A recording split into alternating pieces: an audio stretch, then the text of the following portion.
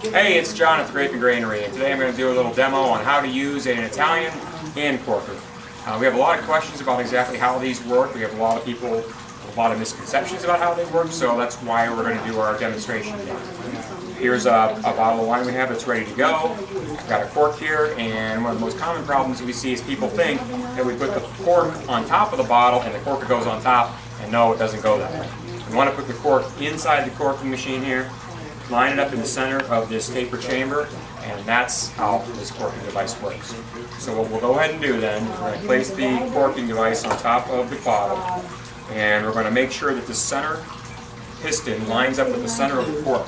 As you can see, we need a little bit of adjustment. I've taken these corks and I've soaked them in a little bit of water just to lubricate them, not to soften them because they're already fairly soft.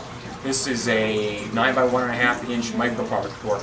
This is a cork we highly recommend with this particular corker. It doesn't deform, it goes in smoothly, we've got very little problems. So again, I would really stick with the microfiber cork. So now what we want to do is go ahead and slowly push down on the arms, lining it up with the center of the cork, and just very smoothly push all the way through. And the cork will sit right down in the bottle, and you should notice that we have a very nice seated cork there without a big indentation, and it's fairly flush with the top of the bottle.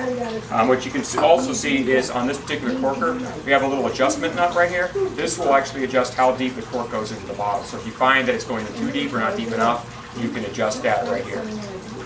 So let's go ahead and bring Marquita out here. We'll let her uncork the bottle and see how it goes.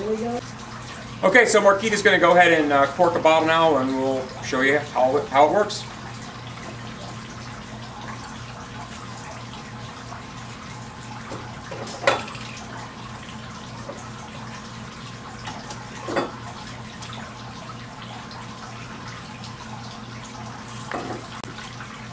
One more trick. You want to always make sure you have a little bit of leverage, so I would try to find a tabletop that's a little lower than normal. That allows you to really get on top of the bottle, push that cork down into the bottle.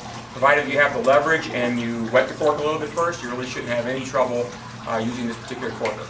If you have any problems or any questions, don't hesitate. Give us a call. We're always here to answer your questions, and thanks for watching.